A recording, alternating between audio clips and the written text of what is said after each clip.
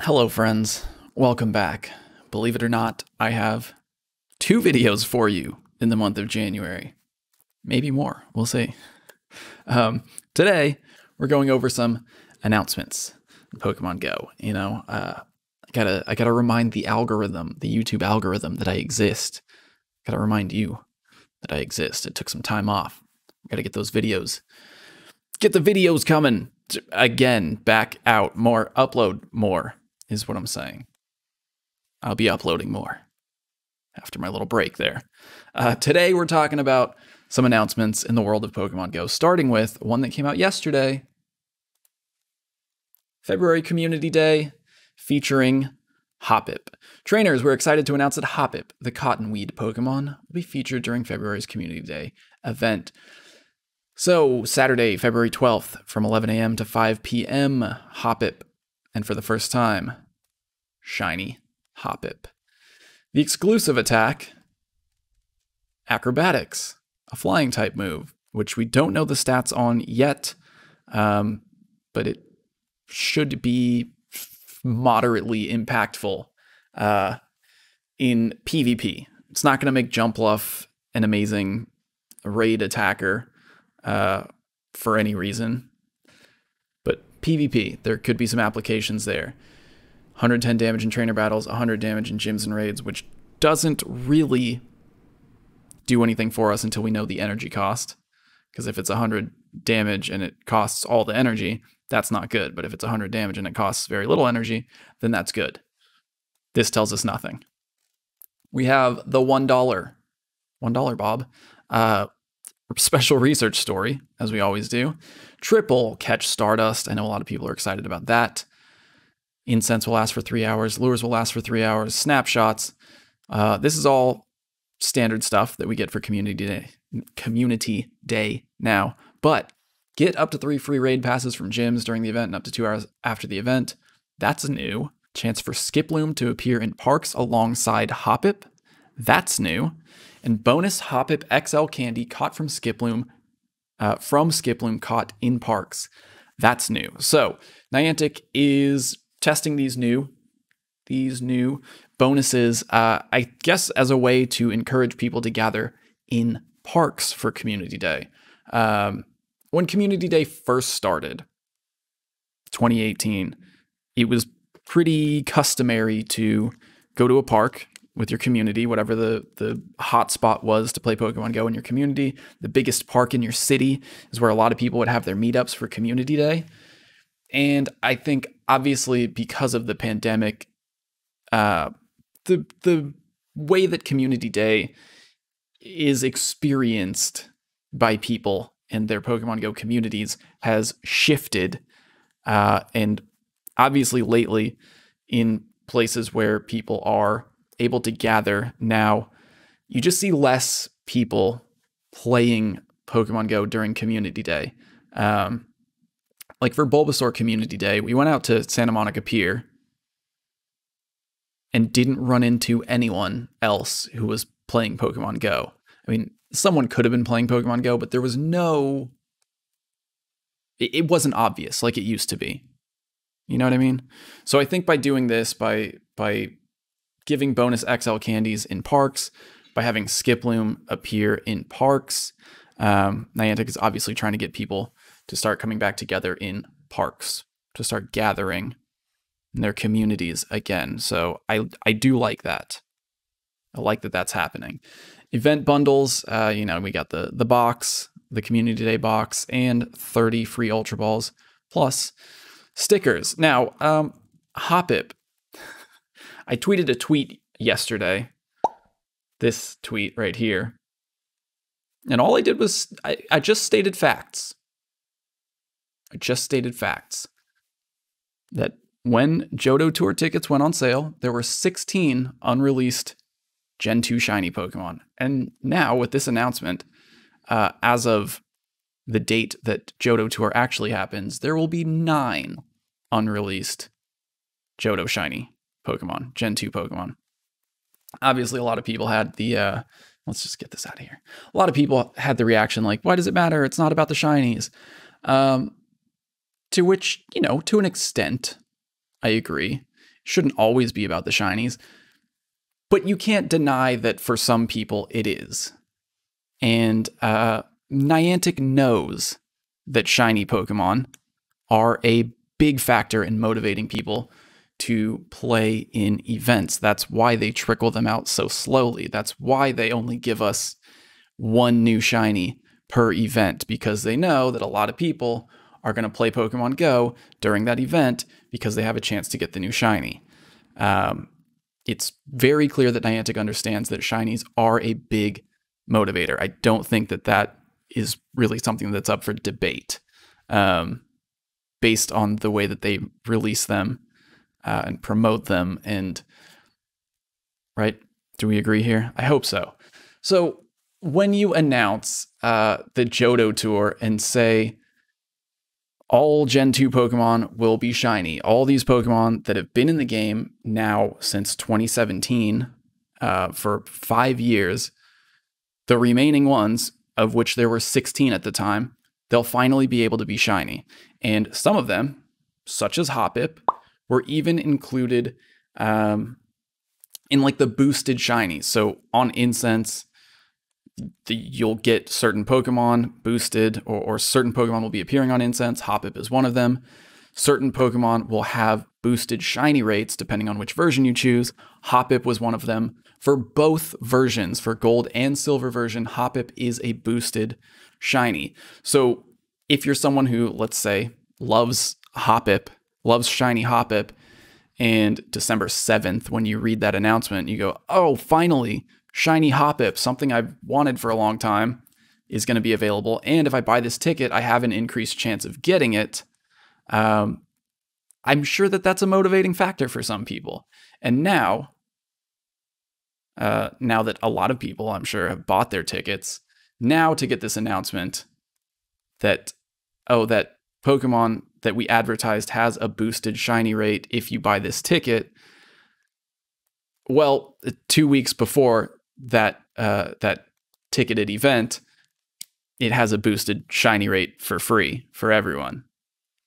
And it changes that boosted Hoppip during the Johto Tour from something that a lot of people were looking forward to now, post Community Day, something that people are going to go, oh god, another Hoppip. The way that, we feel about a lot of Pokemon who have had Community Days where we've caught 10, 20, 30 shinies of that Pokemon already.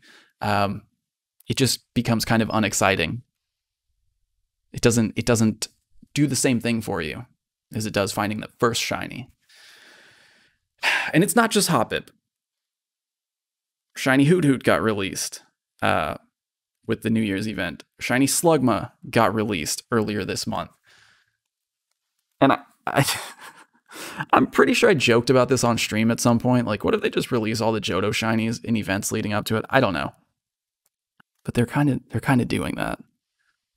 And again, I know that a lot of people will make the argument that shinies aren't the thing, right? Shinies aren't a measure of success. Shinies aren't the only thing that's happening during the event. But again, I really think it's hard to deny that for a lot of people, they are a big factor, and that Niantic understands that they're a big factor. So I just don't, I'm sure you're tired of hearing things that I don't like about Pokemon Go, but I don't like that Niantic advertised all these unreleased shinies will be available and then started trickling them out during free events after having already used them as kind of a marketing tool for a ticketed event. I hope that makes sense. Just for the sake of analogies, to really hammer it home. Let's use a concert as an example, because if you're like me, you may have noticed when we were young, with all the emo bands playing. So imagine a concert, and the concert promoter goes, we're having this huge concert, and so many bands, let's say there's bands that you really like, but you've never been able to see them live because they haven't toured. Maybe they haven't toured ever. Maybe they've never played a live show. Maybe they haven't played a live show in 10 years, whatever it is. Let's say that you're excited to see these bands, that this concert comes out, this concert lineup comes out, and you go, Pierce the Veil, Seosin, Sleeping with Sirens. And obviously I know they've toured before, but let's pretend that these bands have never played a show before. They've never toured before. You love their music. You've been listening to it for a long time. Seosin's playing their first show. Pierce the Veil's playing their first show. And it's at this huge concert. So you buy a ticket because you're excited to see them. And then after you've bought your ticket, before that big concert, the same concert promoter announces, here's a free Seosin concert. Seosin's playing at this show, and it's free. And then the next weekend, Pierce the Veil's playing at this show, and it's free. How would you feel in that situation? Does that make sense? Kind of a loose analogy. Does it matter? I don't know. Have I made my point? I'm not sure. Hop-Ip Community Day is coming on February 12th. Let me know how you feel about it. I know a lot of people disagree, but hey, I'm here to share my opinion. It is my channel after all. All right, enough of the Johto stuff. Enough with the Hop-Ip. Enough with the concerts. Who is going to When We Were Young? I didn't buy a ticket. Anyway, let's get to some new announcements. The February content update for Pokemon Go. Obviously, we have Pokemon Go Tour Johto. Just talked about it a lot. February 26th from 9 a.m. to 9 p.m. Trainers who purchase a ticket prior to February 10th will also receive access to the Season of Heritage's timed research for February. Yep, buy it soon or you're missing out. That's not me saying that. That's Niantic saying that. February Community Day, we have Hop-Ip. We just went over that. Then, here's what's new.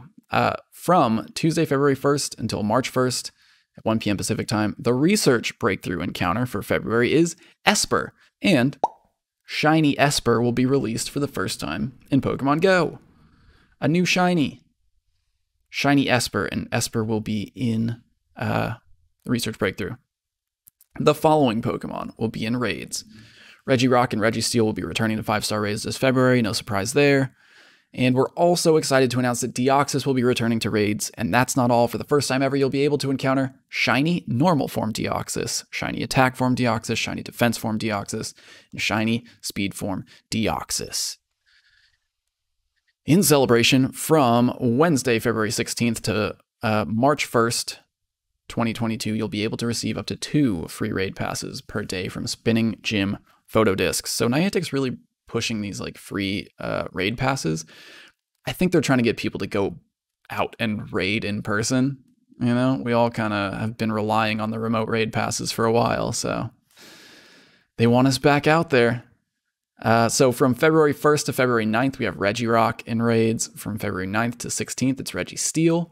From February 16th to 19th, Normal Form Deoxys. From February 19th to 22nd, Attack Form Deoxys. From 22nd to the 25th, it's Defense Form Deoxys, which is honestly, I think, the only one that's really all that useful in Pokemon Go. In PvP, it's very good in PvP. And from February 25th to March 1st, Speed Form Deoxys. All of those will be shiny. Then during Johto Tour on February 26th, Raikou, Entei, Suicune, Lugia, and Ho-Oh. In Mega Raids, Mega Ampharos and Mega Houndoom will be appearing. Neither of those are new. Raid hours, February 2nd, Regirock. February 9th, Registeel. February 16th, Normal Form Deoxys. February 23rd, Defense Form Deoxys. So Speed Form and Attack Form are not getting their own raid hour, but Defense Form is. And again, like I said, I think that's the only one that's like good for anything in Pokemon Go. Sorry, other forms of Deoxys, we don't use them. We don't use them. Spotlight hours. February 1st, we have Litleo Spotlight Hour with double catch XP, which I really need because I'm Litleo. I need that double XP because now I'm racing Adam and there's actually stakes this time. I really don't want to go to Disneyland, I'll be honest with you. February 8th, Spritzy with double catch Stardust. February 15th, Coughing, again with double catch XP. I'm not very good at hitting excellent throws on Coughing. And then February 22nd, Voltorb with Double Catch Candy. And then we have these upcoming events. Lunar New Year, ring in the Lunar New Year from Tuesday, February 1st, until Monday, February 7th. It is the Year of the Tiger, so we'll probably see Growlithe in the event. Litleo's a lion, but like, it's getting Spotlight Hour on February 1st, the first day of that event. Maybe we'll see Shiny Litleo released during that event. Hopefully. Valentine's Day event from Thursday, February 10th to Monday, February 14th. Trainers can celebrate Valentine's Day with in-game events and activities. An evolutionary line of fairy-type Pokemon will even make its Pokemon Go debut. New fairy types coming. And then the Go Tour Johto lead-up event from Friday, February 18th to Friday, February 25th. Get ready for Pokemon Go Tour Johto with a Pokeball-focused event. Cool. In case you need to stock up. That's it. That's what's going on in February, as far as we know. More details to come on those events. Let me know how you feel down in the comments. Yeah, looking forward to hearing your opinion now that I've said a lot more about Hoppip and how I feel about it. Thanks for watching. I'm a little nervous for the comments. We'll see. Bye.